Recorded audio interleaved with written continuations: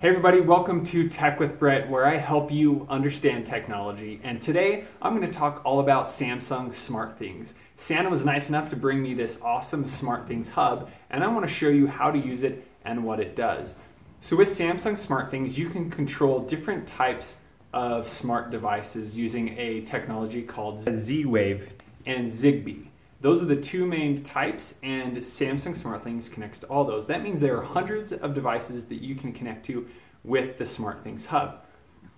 One of them is the Belkin WeMo plug. And what you can do is you can have this in your wall and control that device, turning it on and off right from the SmartThings application.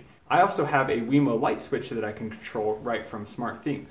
There are also other devices like this GE Smart Switch that you can control with your phone. So whenever you're buying a product, make sure that you look on the side to see if it has that Z-Wave or ZigBee technology so that you know it's going to work with SmartThings. And right there it also says SmartThings right on the box. So today I'm going to show you how to set up the Samsung SmartThings Hub and install this power plug so that I can upgrade my Christmas tree here from this old switch and this remote that I continue to keep losing. So let's get started. When we open up the SmartThings Hub box, inside all we find is the Smart Hub. Underneath here there is an instruction manual, and then underneath that you have a network cable to plug into your router, a power cable, and backup batteries if it loses power. And those will be plugged into here. So first thing, I'm going to put those batteries in right now.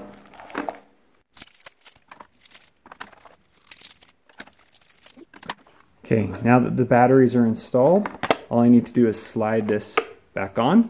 Now let's go plug it in. First thing, to install the hub, let's plug in the power cable and plug it into the wall.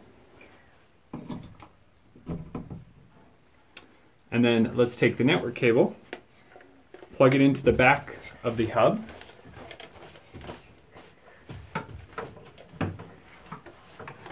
And then we're going to find our router and plug it into the open spot in the back.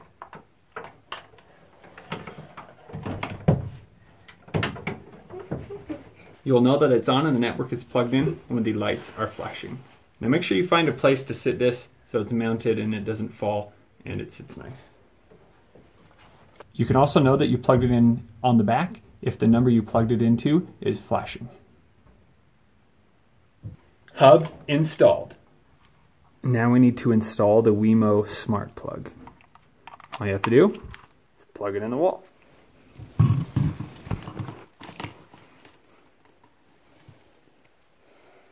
Okay, so now we need to install the SmartThings application. When we open it, we will then need to sign up or log in. And here I do not have an account, so I'm going to sign up. Hello, enter the code. So now we need to enter our code, and this is found in the instructions that came with the device. So here I'm going to click back.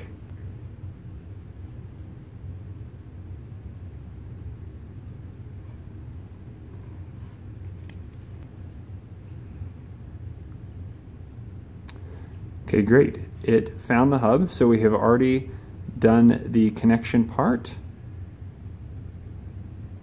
I'm going to hit continue, and then it will want permissions so that it can fully automate when I'm home or not at home, turning on and off the lights. So here I'm going to grant those permissions, and then here my location, I'm going to call it home.